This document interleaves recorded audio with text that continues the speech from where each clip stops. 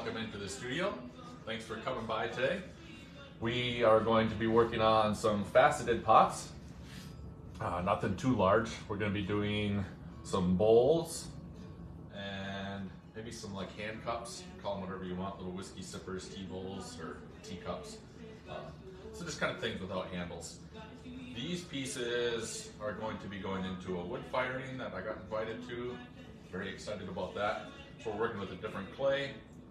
For this wood fire, I'm going to use a few different types of clay, but I bought this clay like 2 years ago in hopes that I'd be doing a wood firing, and now we are. So this is B-mix wood fire clay. That's what we're using today, kind of like a white stoneware. Hopefully it'll get a lot of good flashing. So these are the pots that we're going to be working on. This one is done out of porcelain with a chun glaze. These are thrown very thickly, and we cut pieces off. So that's what faceting is. Think of it as like, you know, gemstones, kind of the same thing with pots. We're cutting sections off to create faces on here. And yeah, they kind of remind me of rocks, and they have a nice organic fluid motion. And they're just a lot of fun to do. There's just seems to be endless amounts of different ways that we can do it. They'll get a trim foot. All these will get a nice trim foot. There are ways to do some of these without doing trim foot, but I like doing that. And then last night I was up thinking in bed about different ways to facet pots. So we're going to try one of those, and we'll see if it works or not. So that'll be interesting. We're going to be using 1 1/4 pounds of clay, and you know, any clay is good. I was doing it on porcelain, nice really clean faces on there. If you use a really groggy clay or sandy clay, you get all these this nice rough texture on there. And you know, so any clay seems to work pretty well for it. Got our 2 sponges, regular sponge, makeup sponge. I have a little kidney rib here for compressing the bottom. You can do it with your thumb too. A nice hard rib for making a straight side. You could also do the side of your wooden knife if you wanted to, just a little wooden knife. And we have 2 different faceting tools I'm going to be using. You can just use a cut-off wire to do it. Whenever I do that, I have a hard time keeping the cut even, like without it going in and out. And I tend to get thin spots that don't work quite as well for me. We have this regular little cheese cutter here, and I think this is even just the regular wire that's on there. This one's adjustable. You can crank it to make it thinner or thicker, and that'll change the look on everything. And then there's this tool. Let's see, I got this from another potter. I don't know if he sells them or not. You can check on his website. He has a lot of good tools, Bill Van Gilder, but just another type of faceting tool. So that's what we got going on here. We'll get started. And today I'm going to try to move the camera in a little bit closer so we can get a better look at how we're making these cuts and how we're setting things up. So just give me a minute here. Sorry if it gets wobbly. We're just going to come around here, kind of a little bit more into my point of view. You'll be able to see how I do all my facets. We have been putting these videos up on YouTube to kind of preserve them. If you want to check them out there, it's just under Hickory Flat Pottery. All right. Wiggle that on there.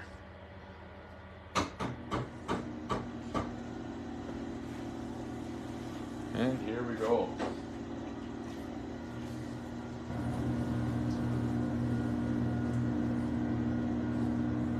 When you're working with these facets, remember that how much clay you plan on taking off with each one.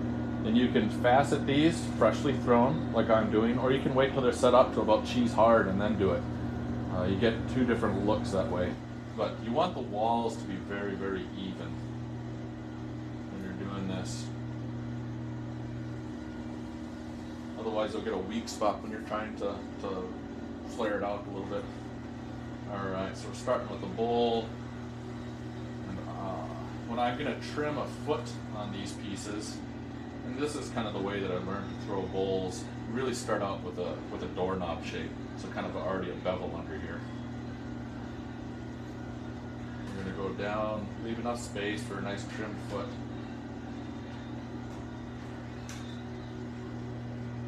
This will be a bowl. So we're going to start out with the inside kind of rounded. This is a bit of a finer clay than my stoneware that I usually use. If this was a stoneware, I'd already be done compressing. I would say that I've had enough. With the finer clay that are more apt to cracking, I'll come back in and compress it 1 or 2 more times.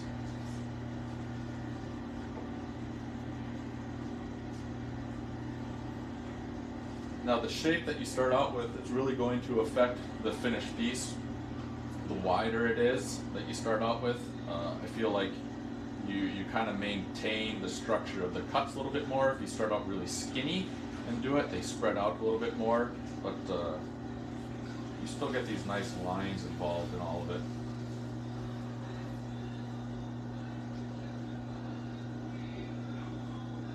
So this first one is a Simon Levin tulip bowl, as he calls it. That's what we're doing with this one. We're going to do a really nice big bevel. Make sure this top stays plenty thick. The bottom's going to come out, and it's going to come up and straight.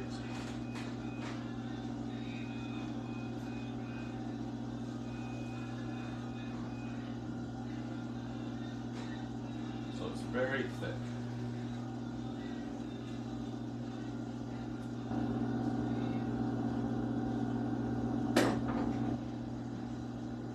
And you will end up cutting through when you're working with these. You will make a mistake at some point. No big deal.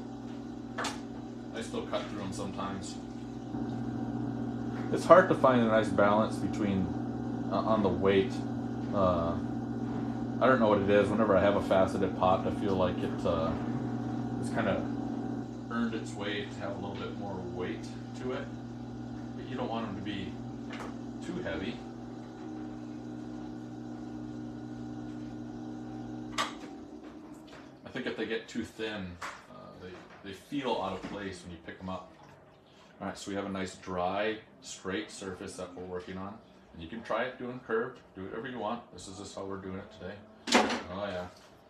All right, so for his, we're gonna start out with a triangle. So we're pushing down, out,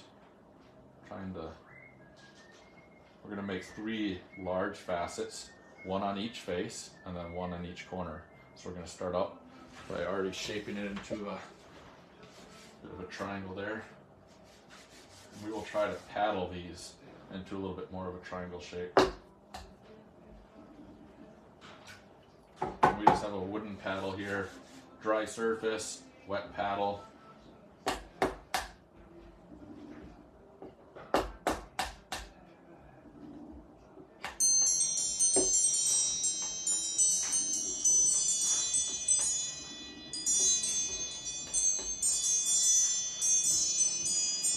Sorry for the noise.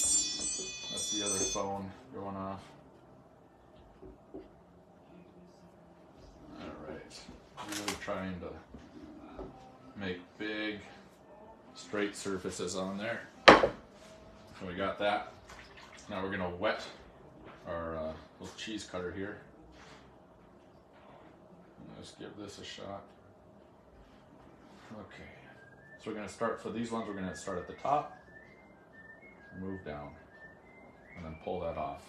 When you do these, make a nice fluid motion all the way down. You don't want to really hesitate.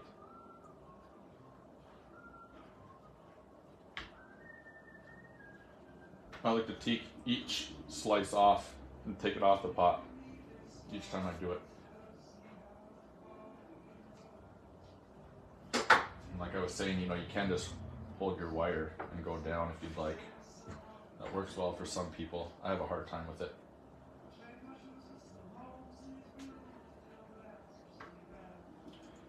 And I feel the first one of these is not usually the best. Kind of takes a few times to get into a nice rhythm.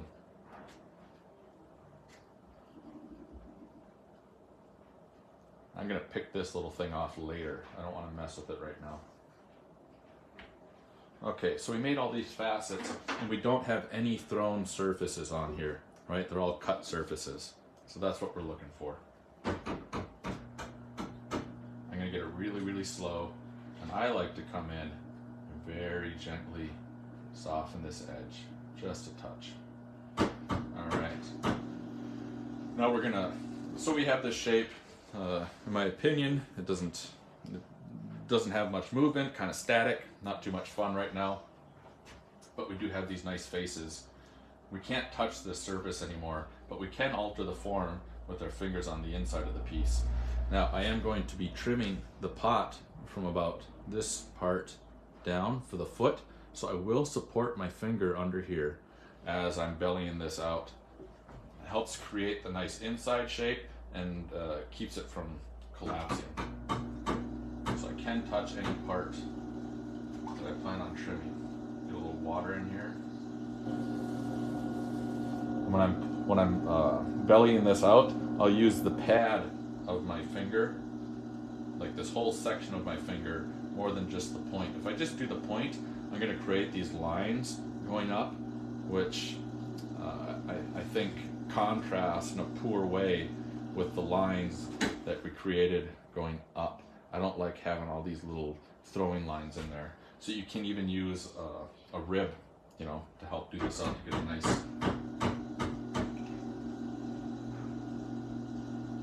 shape in there. So for these,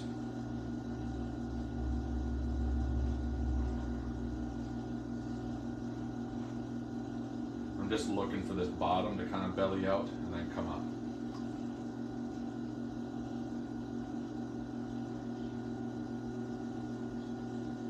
Maybe I'll stretch this top part out just a little bit for fun.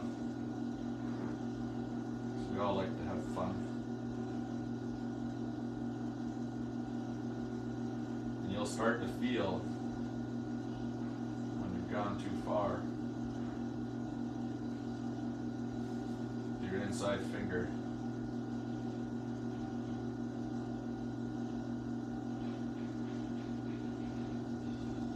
You may be asking yourself, what good is this bowl with this shape? What is it used for? Honestly, I don't really know. They're just pretty. Put little candies or something in there. I'll let you figure that one out. I usually start everything out with a purpose, and then the form follows function. But occasionally, I'm just making something pretty. You could even drink out of this thing. I bet you could eat ice cream out of it, have a small dessert. I'll just create a little bevel down there for my wire to follow through. And now we'll stop and kind of look at it. What do we think of the shape going on here? I think I like the movement with all of it. I see like this little shadow kind of running right through here. I don't know if I like that. I'm going to try to get it spinning once more and see if we can kind of get rid of that line there.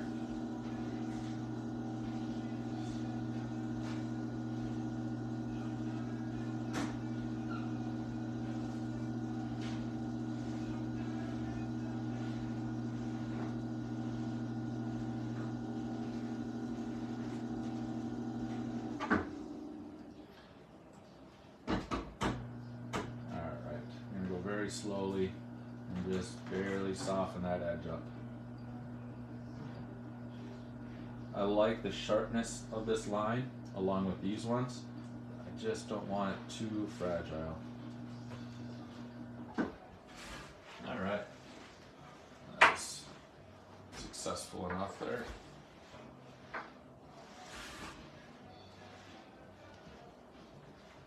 This is all pretty dry. It's all pretty thick. If I really support it under here, where I'm going to be trimming all that clay off of, you can pick it up pretty easily. Just clean up your fingers so it doesn't get all messy.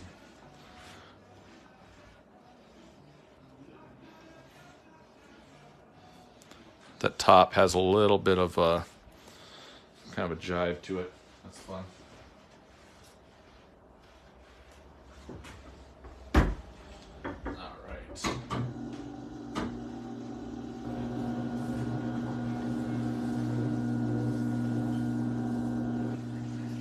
Alright, so we're going to try out a few different ideas. We're not just going to be making the same piece over and over, although I may make a few more of these later.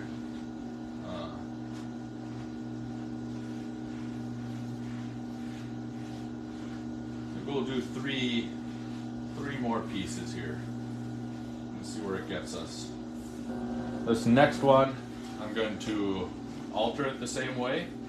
I'm going to leave the rim in a slightly different configuration, and we'll see the difference there on something subtle as that, and we'll make the top just a little bit different. So these are just slight variations to it, and hopefully we'll see some good differences in aesthetic values and maybe functional values as well. Nice and thick bottom, compressing, rounded.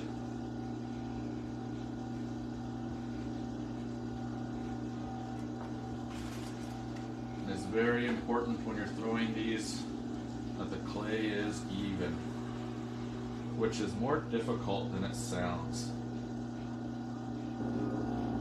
Because it's a small piece, and you want the clay to be the same thickness this whole way. Usually you kind of execute that later on after a few pulls. It's so easy to get these too thin.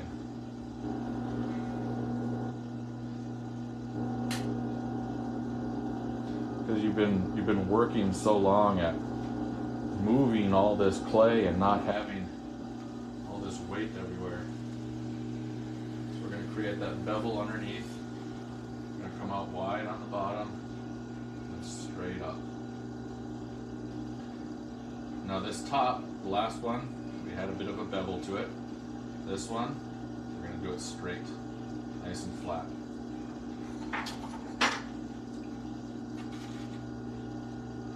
Straighten this out.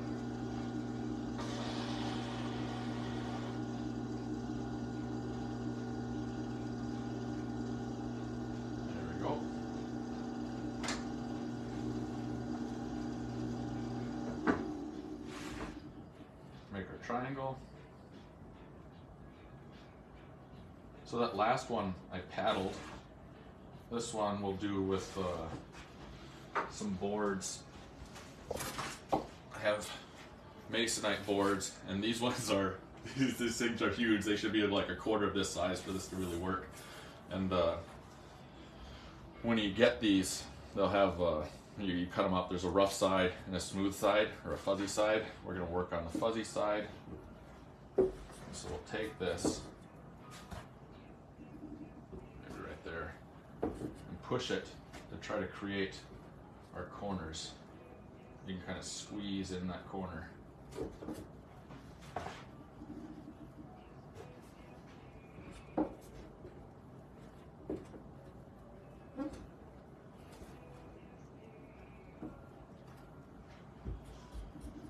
And you can do this in a square or a triangle. So last night I was thinking about just having two sides, right? So just squishing it flat and then doing facets like that. So that's one of them that we're going to try, and we're just going to see what happens. All right, so we have that this time. Come in and clean up our tool.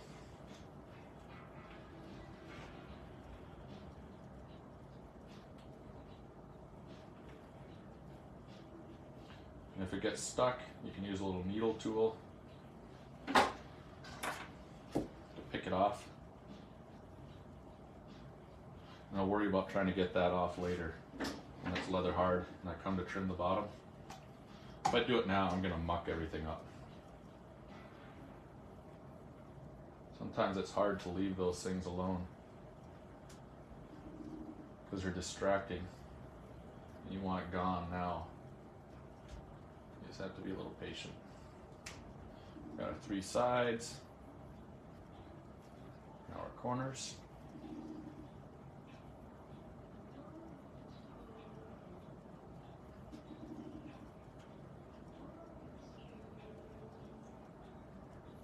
That one got a little funky.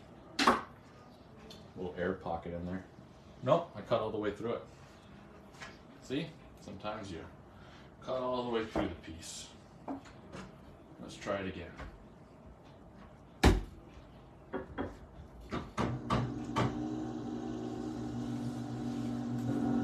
So depending on the thickness of your facets, you can easily cut off more than you were expecting. Get this centered and try again.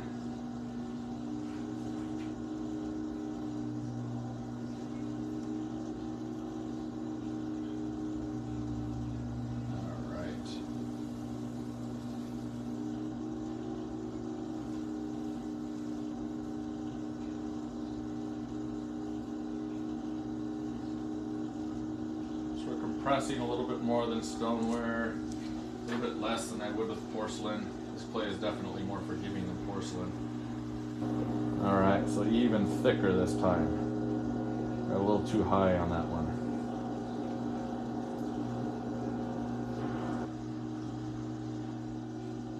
There we go. A little bit shorter.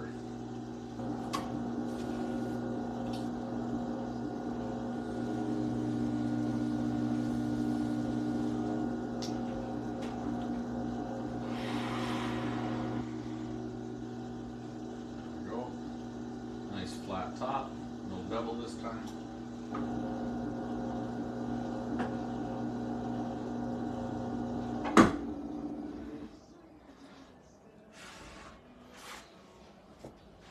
All right. Got the boards, poke out, roughly put in the triangle shape.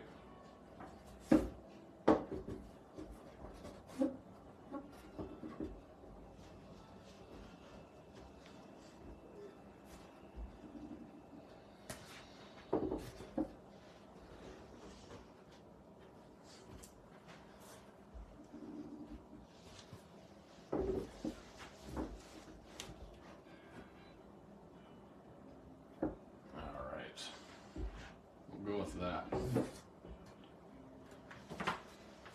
Try this again.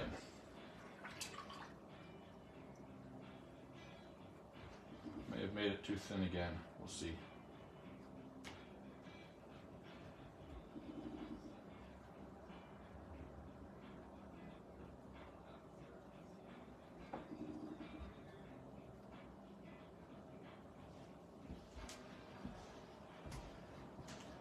You can see, I was trying to do it nice and even, but you still kind of get some ripples in there.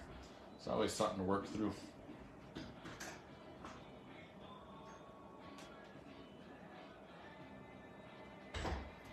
Still a little bit of thrown surface on there. We'll just go with it.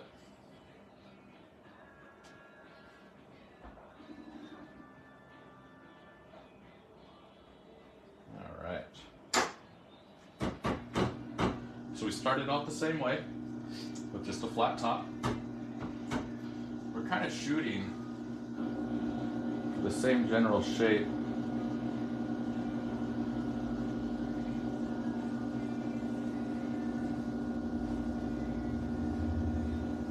As far as the body of this goes,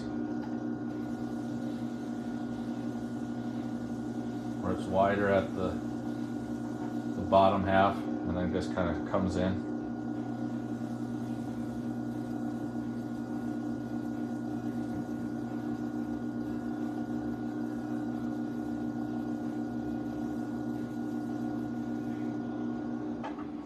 And now don't mind all of this stuff down here. It can kind of get distracting, like you want to clean it up, but you know, that's all going to come off in trimming. You know, none of this happens right away. I'm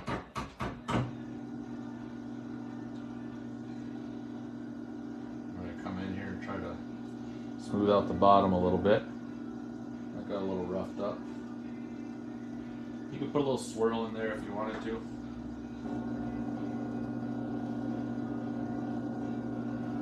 Okay, so we can just do that. Flip that off. Now we could stop there. A little bit more pointy there. One thing I'm going to do is just a little bit different. to smooth this over a touch. Doesn't really matter what tool we use. So I'm just going to lay this rib over the edge and kind of fold it over. So now it's kind of the opposite angle that we did with the other one. The other one had a bevel in, this one has a bevel out.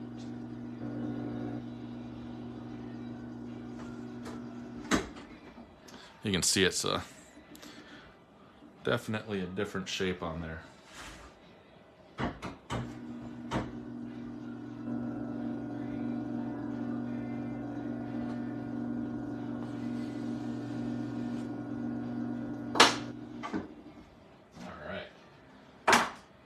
I'll come in and smooth some of these really rough edges out when I come to trim the pot. Really, really thick piece. You can pick it up pretty easily. But that's the different rim shape on that one.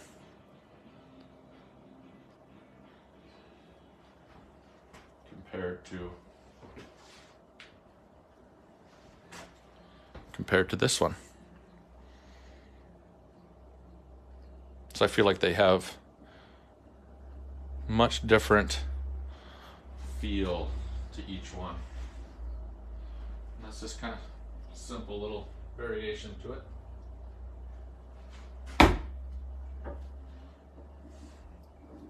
Now we'll do something a little bit taller. We're not going to angle this one, right? We're not going to flatten the edges up. And we'll just get the number of facets that we get. And we'll see what that looks like. And then it'll be your discretion as to what kind of top goes on there. If it's something that's going to get folded down, is it beveled in? No right or wrong.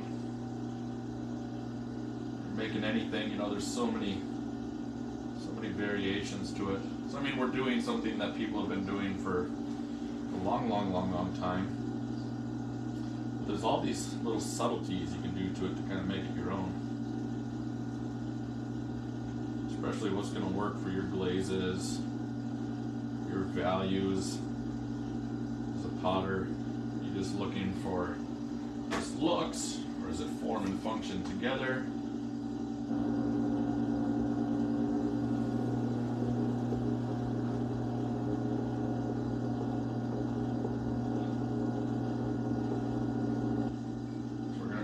Taller with this one.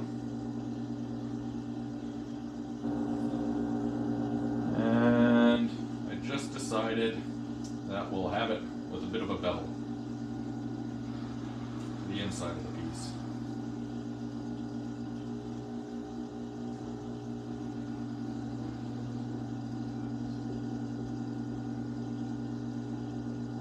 So those last two were wider than they are tall. I want this one to be taller than wide. I'm going to start off pretty skinny. Go from there. All done throwing. I'm just trying to get this straightened out and even now.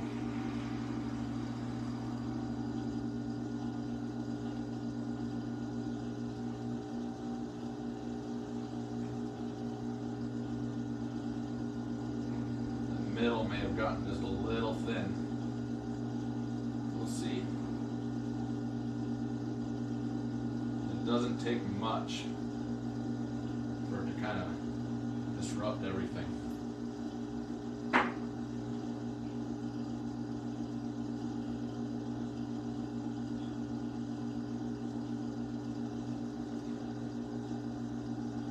So this is still a really thick rim. Just making an angle on here so this edge is thin. There's still a lot of clay up there. I'm going to make a little kind of a stopping point there. And this one, normally with a shape like this, I would start at the bottom and come up. I don't know if it matters too much. We're going to start from the top and go down.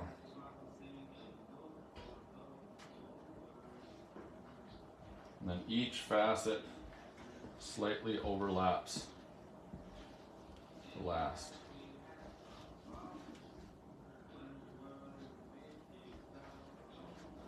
I don't want the thrown surface on here.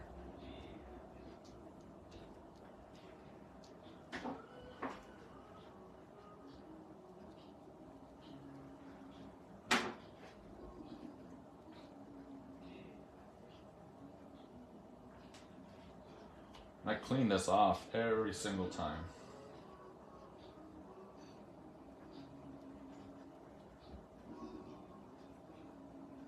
And at the end, so now we're sitting here, and you could try to do 2 small ones. We're going to do hopefully one that'll cover the rest of this.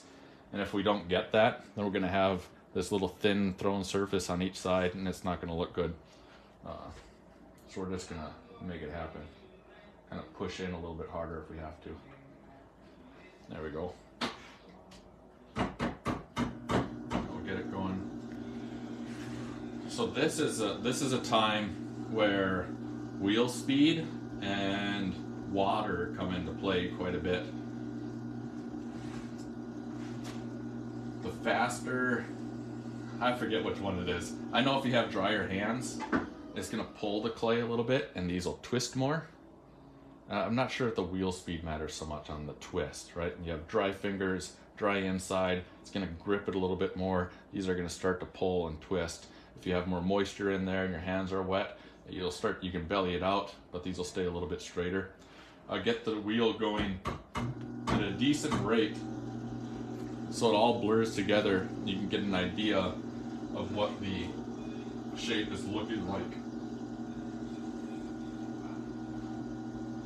I just want an oval on this piece. Do your best not to touch the faceted parts. If you do, it's going to kind of ruin everything you've been working on.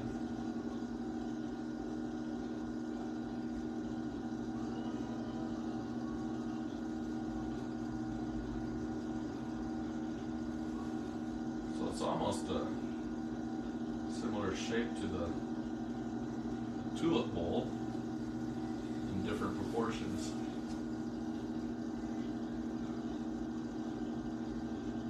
Now I did see a beautifully faceted pot that I've been keeping my eye on, just a picture of it, and I've never been able to execute it. And that's kind of what this one is being modeled after. Getting thin on the inside here.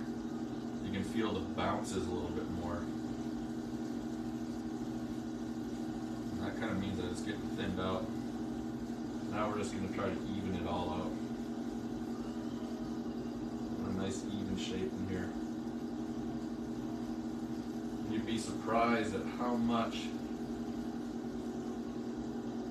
all the aesthetics change when you trim a foot on here.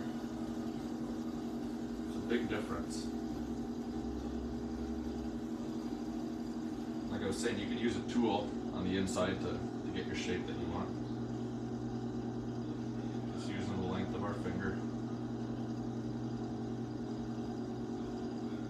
Clean that up.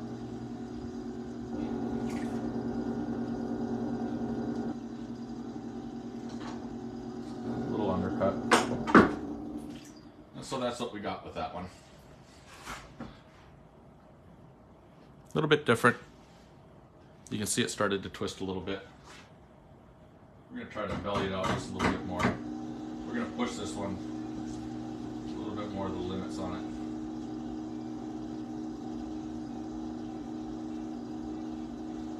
I want it to have more volume, a little too static. We're just going to go for it.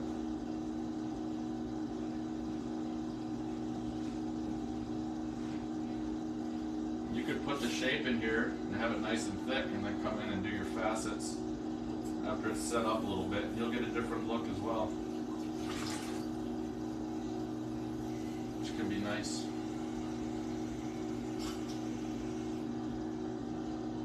Alright. Let's see what we have here now.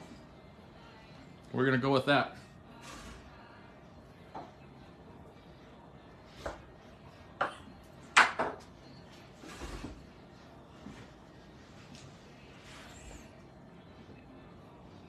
Kind of nice wavy lines going through there. Okay, one last piece here. No idea if this is going to work at all. We're going to squish this as flat as we can and take really big facets out of it. We'll see what happens here.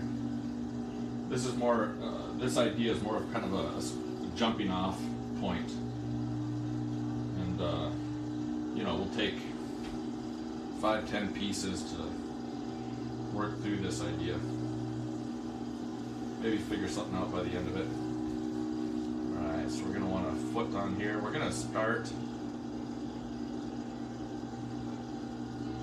See, this is where I don't know. Do we do wide or skinny?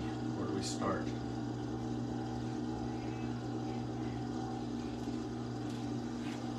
Kind of go in the middle.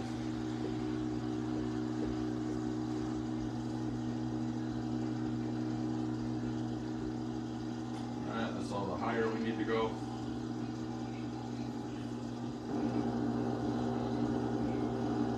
And a slight bevel going down into the pot. And I have no idea if I'm even going to be able to squish this between two boards the way I'm thinking I can. And then I'll probably try to facet it with one of my tools, but maybe it's better suited just for a big wire. These are all things that'll take time to figure out. I'm gonna put a bevel down there. Get rid of that. Alright, let's just see what happens. And we'll use our bat pins as our guide for putting this squished together in half. There we go. Got our fuzzy sides, and this is what I'm thinking here. We're just going to take it and squish this whole thing together as much as possible. So something like that. And then try to square up that corner if we can get in there.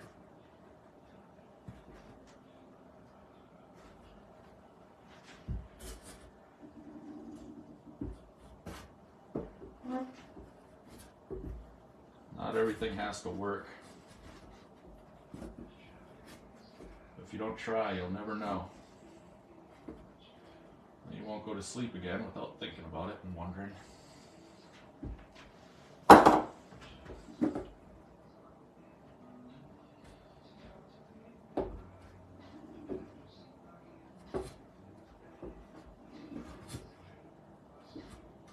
Alright, let's see what happens here. Alright, that should fit.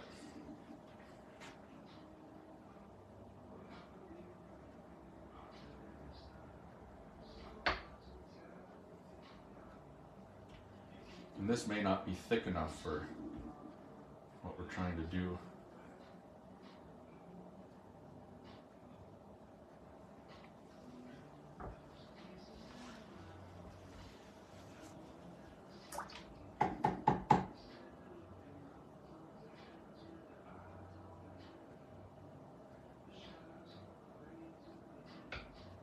Yeah, we kind of missed these edges there.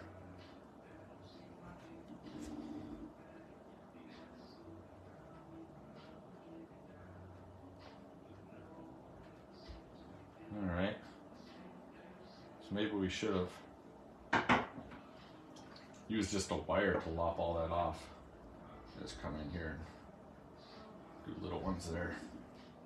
So we're going to end up with 4 more facets than I thought I wanted. We'll see what this looks like. This will be the last one.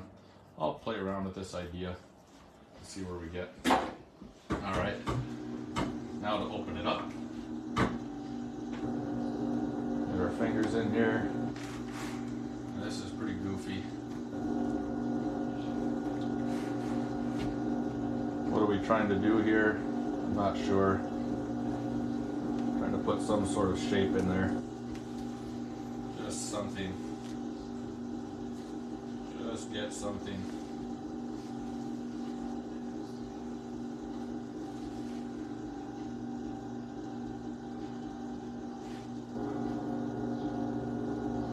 No clue if this will.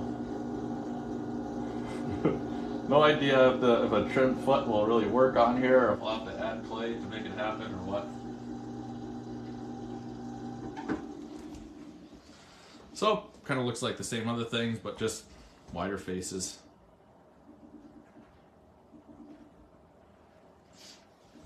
No idea what that foot will come out like. Maybe we'll post a picture after we get there.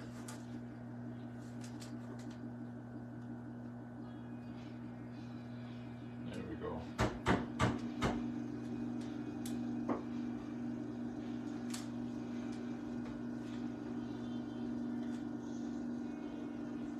I'm just going to try to smooth out the bottom of this.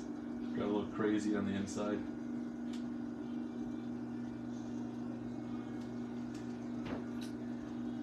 So there we go. That was one idea that we worked through. Or, you know, made an attempt at. Maybe it's kind of nice having those 3 facets on each side. Going from the one big one to the 3 there.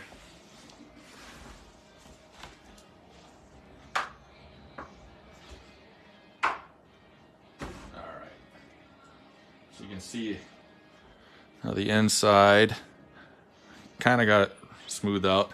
So this foot is going to be interesting because it's so skinny. We'll see if we can make anything that's actually functional. And so there's those 3 smaller facets and then the 1 big one. So anyways, that was that. Now we don't have to think about it as much. And that's all we're doing for today. Thanks for watching, and hopefully we'll see you next week.